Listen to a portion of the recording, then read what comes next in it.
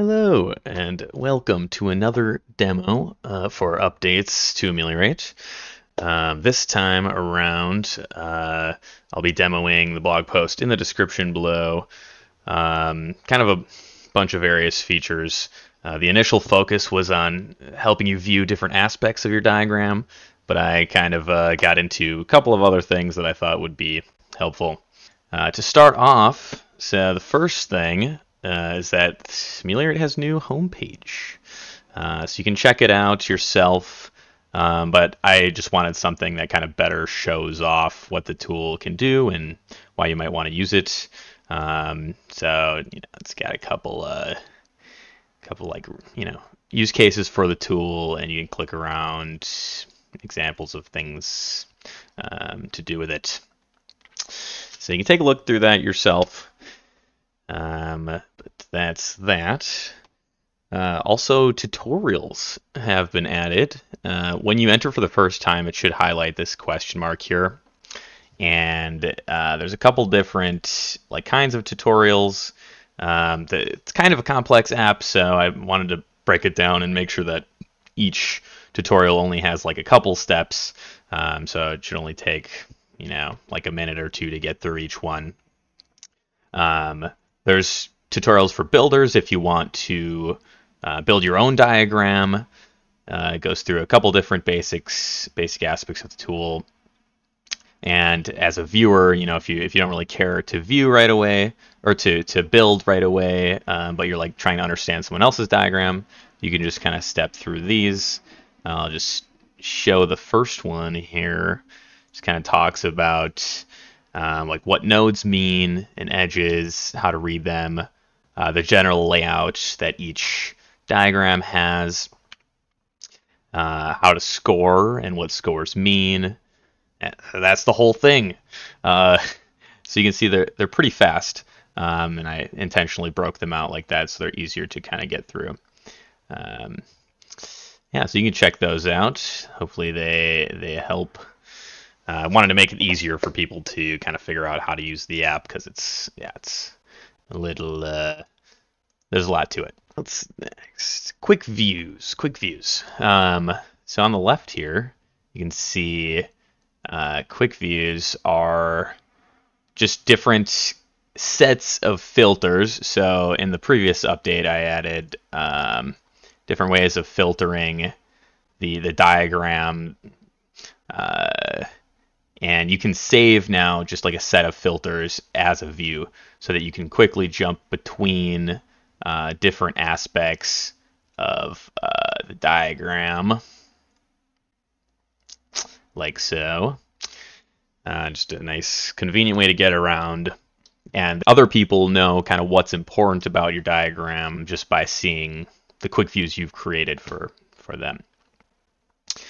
So that's here, all structure is kind of all of the problem details with the trade-offs and the solution details, but you can make separate quick views for each of the solutions details, all of the solutions details, the criteria table, etc.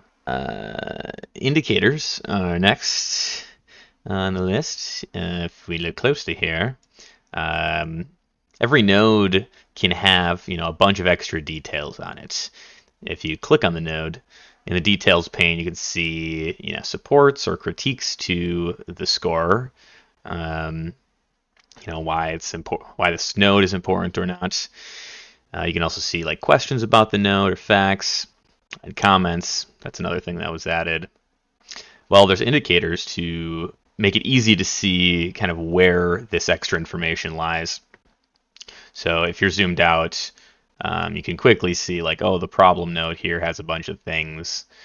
The detriment has a couple things.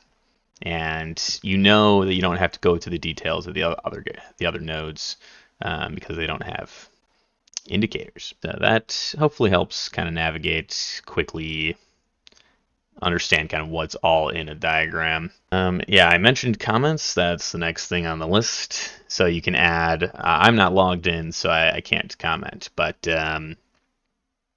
any node or edge can have comments. You also, if you're not selecting a node, you can add comments to the topic in general, to have discussion about it. Comments are intended for like unstructured conversation. You have a general thing you want to say or ask about.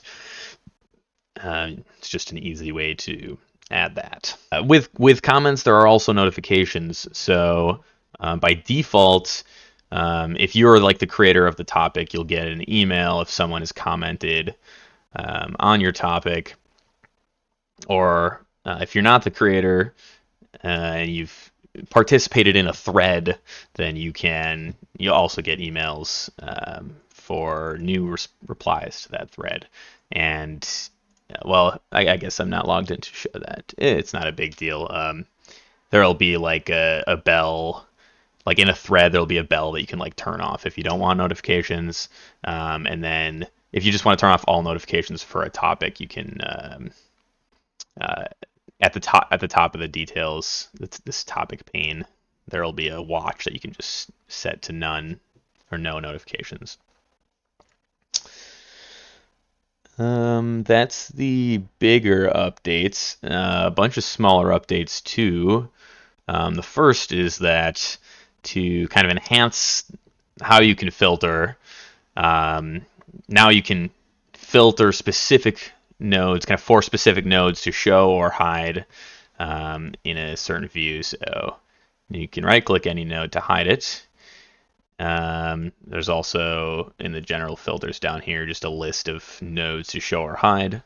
So nodes to show would come in handy if you're maybe like filtering out the causes, all of the causes. You like turn them off, but you still want to show one of them loosely. And yeah, you show just that one.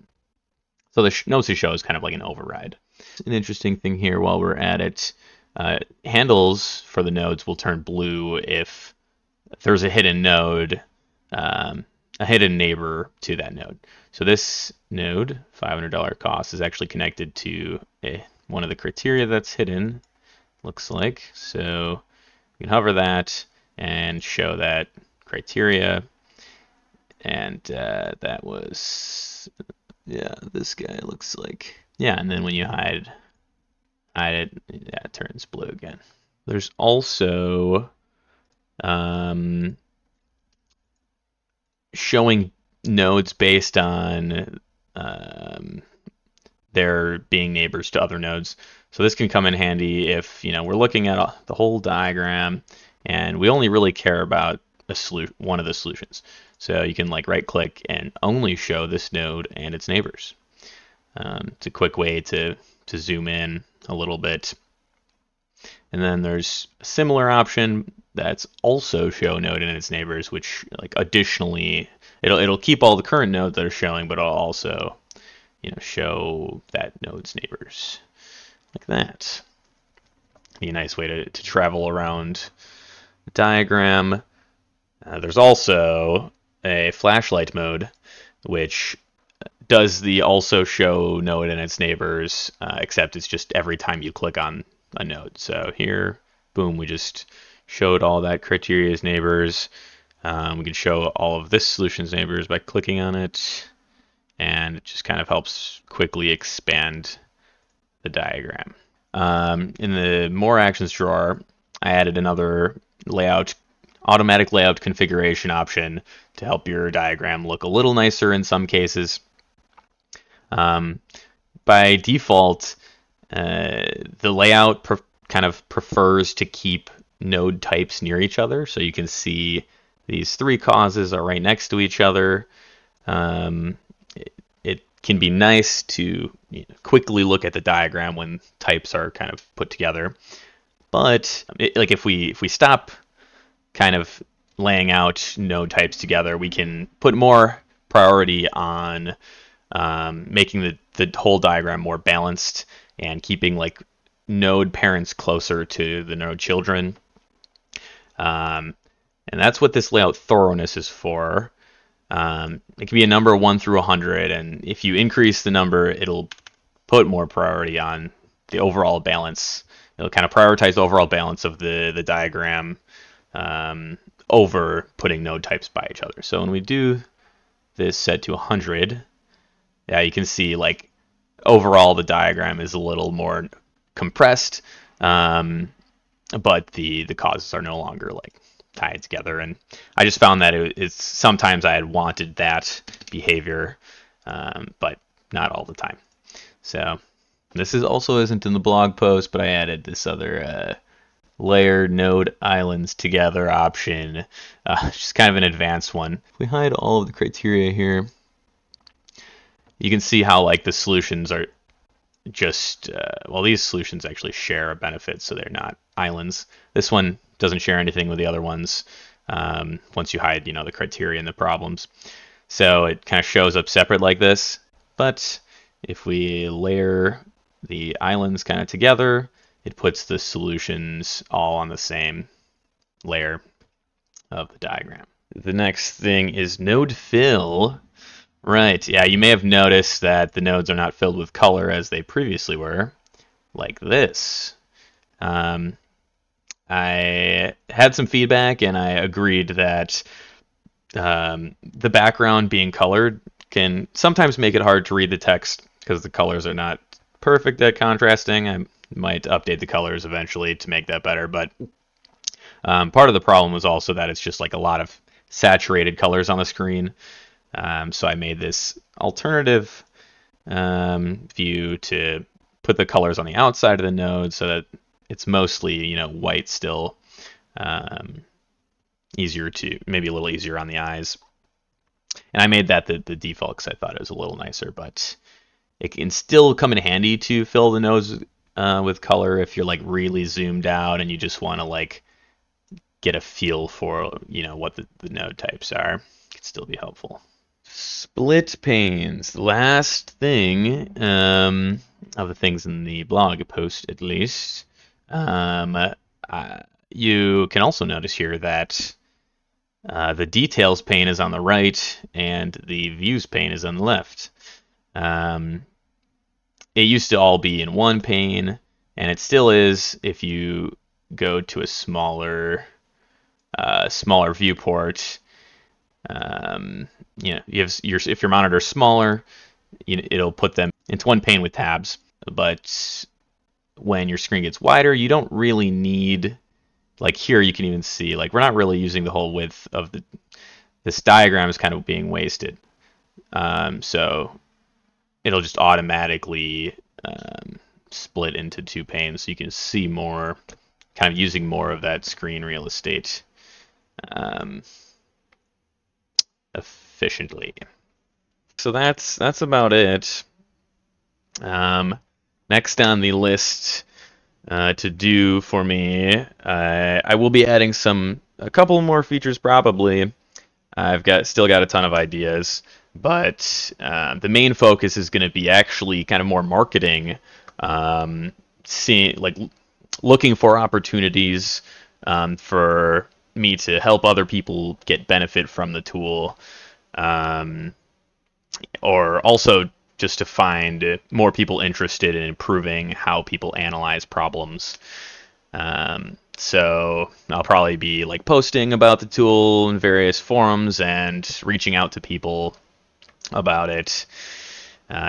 In that regard, if you have any ideas you want to use the tool for and you'd like to discuss them, I'd be happy to help.